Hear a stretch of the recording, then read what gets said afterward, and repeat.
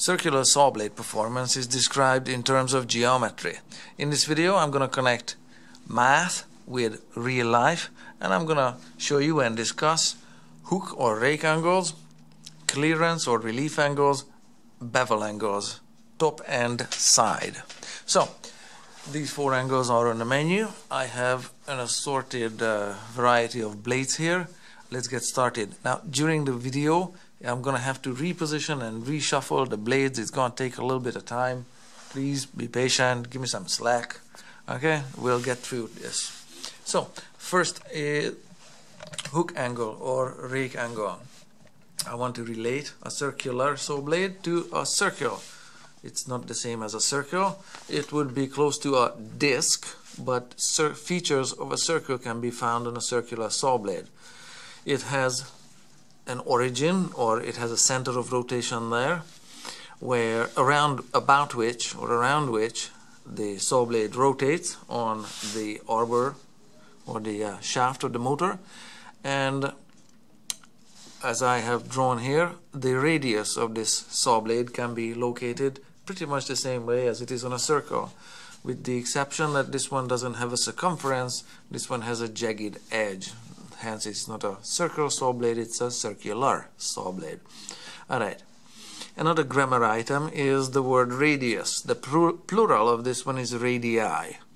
There can be many radii drawn anywhere on a circle or on a circular saw blade, just anywhere on this one. But for the hook angle, we're gonna need one that leads to the tip of the sawtooth. Let me get you a close-up on one of the teeth here, and I'll try to work with one of them. There we have a nice sharp picture. Alright, so the following should be noted before my story here unfolds real fast. This one is the sawtooth. This is made of carbide. Carbide is a composite material made of carbon and metals. Okay, it's sintered. Sintering involves baking it in a kiln, in an oven. It is a ceramic material by definition, alright, and is brazed to a mild steel saw blade. Alright, so when we talk about these angles, we're going to be talking about the angles that the carbide tip forms, or around the carbide tip. Okay, so any other details on the saw blade or its color or whatever, ignore. So when the radius is extended to the tip of the sawtooth, like so, hook angle, let me just rotate it a little bit for maybe a little more light. There we have it, that's better. A hook angle is formed between the radius, there, leading to the exactly the tip, between the radius and the face of the tooth. That's the face of the carbide tooth. This angle here is your hook angle. When there is air, such as right now, between the radius and the hook and the face of the carbide, this is a positive hook angle or rake angle. On another saw blade, I have right now it's about, say, 10 degrees, 15, I don't know, 10. We'll go with 10. I'm just eyeballing it. Okay, here's another saw blade from a circular saw, a skill saw. Let me just do the same thing with the straight edge here. There, you can see that on this saw blade, this hook angle or rake angle is bigger. There is more gap, more of an angle here between the face of the tooth and the radius. Alright, so that's your rake angle there. That's even bigger than on the red one. On this saw blade, it's very nearly zero. It's almost a 0 degree saw blade. Just by looking at it, even without a straight edge, you can tell that it's going to be pretty close to zero. Maybe a 5 degree angle, if that. It's probably exactly zero. There we have it. We'll call it zero. It's a 0 degree hook angle, okay? Because the because the radius, when it's extended to the tip of the tooth, there is perfectly parallel with the sawtooth. And here I have a negative hook angle, which is gonna unfold this way. When I extend the radius to the, you can see already that the radius, the straight edge, hits the carbide there at that point. You can see there's a gap here. So in this situation, I'm gonna slide this one underneath and again extend it there, extend the radius to the top of the saw tooth there. You can clearly see that they overlap. Okay, there is absolutely no air gap between the radius and the face of the sawtooth. There's actually maybe a 5-degree overlap. Okay, this straight line here with the pencil tip, that would be the line of the radius, and just trying to fit the pencil in there while the camera is in the way. You can see that tiny sliver of carbide, maybe a 3-degree or a 5-degree angle, negative hook angle. Alright, let me explain what these hook angles do. Okay, so that's negative hook angle, 0-degree hook angle, maybe 10-degree hook angle, maybe 15-degree hook angle. What these hook angles do is they determine how aggressive the blades are, how much material they bite per every tooth when they remove the material. Let me demonstrate here with this handy-dandy garden rake. Very straightforward here. When the rake teeth, or these tines on the rake, when the rake tines are at approximately 90 degrees to the surface they are worked on, you know that the rake angle grabs a lot of leaves or a lot of gravel or dirt, whatever you're raking. It works really efficiently here in this at this angle. It grabs a lot of material. When the rake is on a 45-degree angle, such as approximately there, and you're raking this way, it still works wonderfully well. If you tilt the rake further, say to a 22-degree angle, I'm just eyeballing this, you know that the rake is not really grabbing much material, it's more like for leveling now. If the rake is at 0 degrees, it's absolutely not grabbing any material. Raking this way would be nonsensical, but it works for leveling wonderfully well, but it's not really raking anymore at 0 degree. Now we can do negative rake angles. How about negative 45 degree this way? And of course this way it's not raking anymore, it's bulldozing the material in front of it. It works. It does work, you know you can move gravel or leaves with it this way as well. Now it's a negative 45-degree angle. Okay, so something like this works with the saw blades. And this one here, the positive 15-degree angle, hook angle or rake angle, really aggressive. It bites into the material, and if this kind of saw blade was on a radial arm saw, it's really unsafe and unpractical. This and this were mounted on a compound miter saw, and they worked wonderfully well. And the negative 5-degree angle is a dado blade. This dado blade has another set of blades. The full assembly could be 1/2 inch thick, 5/8, 3/4 inch thick, whatever thickness you want to give them, and they plow a channel into the material.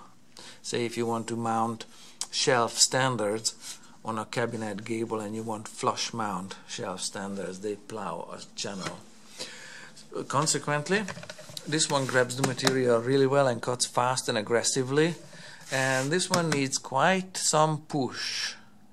It needs a little extra horsepower or from the motor, or a little extra gauge of wire or from the extension cords, and a little bigger breaker, because this one needs just more amps to push it through, because it doesn't really bite into the material. Oh, it will chop your fingers right off, no problem, but just comparatively, this one goes through material really easily, and this one will need a little more encouragement, and we'll eat into your budget a little bit, because it's taking more electrons to rotate and cut with this one efficiently or effectively. So that's rate of material removal, and that's also safety related. I want to show you this picture here, which I have prepared on the same idea. So here is the radius coming from the center of the circle. This is the I just made this big picture, the carbide tooth brazed onto the circular blade body, and those are just my notes here that I've discussed or mentioned. And here is your positive rake angle there. It's easy to define it to be between the radius and the face of the tooth, but sometimes in some literature you can see it upside down, like mid-air above the tooth. It's the same thing, because the face of the tooth has just been extended in that direction and the radius has just been extended in that direction. So it's the same angle, the same concept, but for my mind it looks best this way. But in some literature, like I said, it looks that way. No big deal. Okay, next one is clearance angle, and that relates to another math idea here, and that math idea is tangent. The tangent line, I just dropped my pen. The tangent line is a line that is square or perpendicular to the radius, hence I have this square here. So a tangent line would run here, like so. Let me just extend it there. There, this is a tangent line. Tangent is Latin word, it means touching, because it touches the circle only at one point where it's perpendicular to a radius. Now for this radius, this tangent line is, this is its tangent line. If I had another radius drawn here, then the tangent line would run here, and for another one it would run here. You get the idea. For an infinite number of radii, an infinite amount of tangent lines can surround the circle everywhere. So the tangent line is going to be featured in the clearance or relief angle. Let me just get the nice picture focused. There we have it. So the tangent line runs, say, here. Let me just tilt it a little further down. There, we'll live with this one. And so the clearance angle or relief angle, let me just, there, if I look up, there, the center of rotation there, this is the radius coming through to the tip of the saw blade again. Let me just adjust it a little bit. There, so this is the clearance angle here, and don't get sidetracked by where the red blade material is. Again, we're looking at the carbide tooth, and because the red blade material may or may not follow the actual angle the carbide tooth has. Okay? In this case, it seems like it follows it, but in this case here, with the blue saw blade, that might be a completely different situation. Alright, so the clearance angle, the top clearance angle or relief angle is this little bit of an angle here. I have, of course, another page here with a big picture on it. Same idea. Here's the carbide tooth. This is where the radius is extended in a straight line to the tip of the tooth, and now it's upside down because we looked at it that way, but there is the tangent line, and that's the clearance angle. The angle is formed between the tangent and the top of the tooth. Okay, that angle there, that little wedge. It's also called relief angle, and for me, for my mind, it makes the most sense when it's defined between the tangent and the top of the sawtooth, but Again, the same idea. There's top of the sawtooth, that line can be extended further that way, and it's the same angle. Sometimes it's drawn out in the air. Same stuff. Okay, clearance angle at the top. So top clearance angle, because there's going to be a side clearance angle coming up, or relief angle. Alright, why this relief angle is important is two things: heat and sharpness. The third thing, impact. Alright, let me explain. This is the cutting edge here, where the material is being removed from. This is the material here, and a sliver is being removed from it, and that sliver is making a chip, and it's usually, whether it's wood or metal or whatever, and the chip is curling up here. Alright, this is the material being removed. That's cutting edge. This is the clearance between the material and the carbide tooth. That's why it's just clearance angle. If this carbide was made pointy, like so, like really pointy, with the cutting point, with the cutting edge and its point made at exactly the same spot, it still cuts, but it has a much larger clearance angle. We don't want a big clearance angle, because that leaves the carbide tooth, this part here, very thin, and the impact, every tooth, the shock load that every carbide tooth is subject to, and the force acting this way on it, is just gonna break it and chip it. Because like I said, this is a sintered material, a ceramic material baked in a kiln and compressed in a mold. It's like forming a pottery, ceramics, clay, and just squish it together to form it under pressure. That's how carbide tooth is formed, in a mold under pressure, in a die, and then baked in an oven. So if it's too skinny here, it just breaks off under the shock load of cutting. Okay. When it's skinny, if it doesn't, when it's thin or skinny and it doesn't break off, then it overheats because it's skinny. If it overheats, then it breaks off. And if it overheats, it breaks off because it expands, and the tip will be very hot, and it's going to be gradually colder and colder, or cooler and cooler. Okay, it's going to break off. If you have all this carbide here behind the cutting edge here, that's supporting and has the back of the cutting edge here. Imagine the atoms here at the cutting edge being the front line here, pushing through this material, physically tearing out the fibers or the atoms of metal or wood, whatever you're cutting from here. And that shearing and tearing action needs a lot of support here behind it. Alright, so this clearance angle is low to ensure that this carbide tooth doesn't overheat and doesn't chip off during the shock load of cutting. If this part here is big and strong, then it also acts as a heat sink.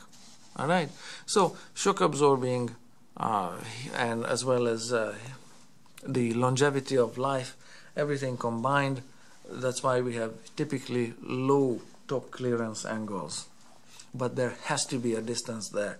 Usually you don't have to measure this or work with it, but just be aware of it, that saw blade, cheaply made blades or aggressive blades might be skinnier with the carbide teeth, and they break off, such as the case. I have a couple of chipped teeth on this one. I don't know if I can find one fast enough. No, and the chips are really small. Okay, no, yeah, I don't see it through. Yeah, I'm not close enough for it. Okay, so that's the clearance angle, the top clearance angle or relief angle, and that's that's what relates to it. The last one is the bevel angle and the side clearance, and those angles are best seen this way. And for this I need another 3D geometry item here. Alright, so here at the middle of the circle, the center is where the origin of a circle would be, or the center of the rotation is if it's mounted on an arbor. It's actually rotating this way because the teeth are oriented this way, so make sure you don't put your blade backwards on. Now the blade rotates around this point here in the center, so this pencil would represent the axis of rotation. Okay, the bevel angle at the top, or top bevel angle, is defined in relation or in terms of being of a line being parallel with the axis of rotation. So let me have two hands on this one. I'm holding the edge of the ruler now parallel-ish, parallel to the axis of rotation. Okay, this would be not parallel, this would be not parallel, and this is parallel. It can tilt, it doesn't matter, but okay, this would be parallel here with the axis of rotation. This straight edge now is parallel with. Okay, I think I found the chip tooth. It's missing right there. Maybe I just pried it off 2 seconds ago, but nah, I don't see it on the paper here, so maybe that's a chipped tooth there. So the top bevel is described in relation to this line parallel with the axis of rotation. There, have a little close-up. Of course I'm hitting the camera with the blade and I'm trying to focus it there. You can see that this bevel is formed so that if this line is touching the tip of the saw blade there, the tip of the saw tooth, sorry, at this point there where the pencil is, then this is the high point here, this is the higher corner, and the other one is the lower corner. There you can kind of see it. So you have maybe here in the air about maybe 5-degree top bevel angle on this one, something like that. It is a small feature. But the other one, of course, is alternating bevel. So the left hand corner, let me just get my finger through the hole in the middle. The left hand corner here is higher, and this pencil side, the right hand side, is lower. So this bevel is laid out alternating. So this one is, say, the same 5 degrees, just the opposite way. Okay, here is the next one. This side is the high side, the left side is the low side. 5-degree alternating bevel on this one, because this is cutting a trench, a dado saw blade. The teeth are not alternating. The teeth all have the same direction of bevel. This one has 0 bevel. Look at this, look at the top of this tooth. It's parallel with the direction of rotation, or the axis of rotation, so that's flat top. This one is bevel in one direction. There, big carbide tooth, you can see it well. And the next one is flat again, and the next one is bevel the same way, with the left side being higher. There, another flat top, and another bevel, the high side being the left side here. Alright, and so that's the top bevel angle. And the last one is really hard to see, is side clearance. I'll explain the side clearance. The top bevel angle. What's the meaning, or what's the big deal about this top bevel angle? Again, this is a sintered carbide tooth. If it's left too skinny and too thin, then it breaks more easily. Now, if it's the skinnier, sorry about the camera going in and out of focus. I'll try to keep it somewhere where it doesn't change the focal distance. Okay, so the pointier it is, the sharper and nicer it cuts around the edges. It doesn't chip the edges if it's nice and sharp. If it's just blocky like this with no bevel whatsoever, this is gonna chip the side walls of the cut, but this tooth is designed to be narrower than this one. This one is forming the side walls of the trench, or the saw curve the tooth is making, and the side clearance angle is I'm going to show you how it works. The tooth is wider at the top than here at the bottom. Okay, I can't hold two pencils and the saw blade at the same time, but the bottom of the saw tooth, this carbide tooth, is here, the top of it is here, the top is wider than the bottom here. Alright, I have a picture about it. Oh, my finger. This is what I have in mind. The top of the carbide tooth is wider, the bottom of it is narrower, and the side clearance angle is formed there along the side. This ensures that the carbide tooth doesn't get stuck in the saw curve. And there's the top bevel angle. Alright, so that's what these angles mean. These ones as well as these ones. It's a balance. Manufacturers try to balance cost, longevity, resharpenability, the amount of chipping along the edge of the cut the blade makes, so you don't have to hone these saw blades or sharpen these saw blades or do anything with these saw blades, but the price is dictated by how much geometric design goes into the saw blades and how much thought and how well they make the carbides. Okay, so that's all I have to say about this geometry and how it works with real life.